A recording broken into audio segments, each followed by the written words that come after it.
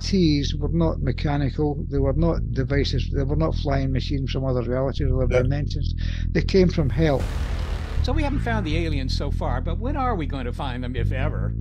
And I somewhat infamously have a bet to anybody who's interested that we will find ET, evidence for ET, by 2035, or I will buy that person a cup of coffee. In the future, our AI systems might try to imitate extraterrestrial AI systems because they would be far more advanced.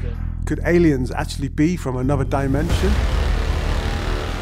In the Milky Way, you might have, let's say, 12 civilizations. In Andromeda, you might have a further 30. The universe is populated and we are being lied to. Are aliens actually sending AI craft as opposed to biological life?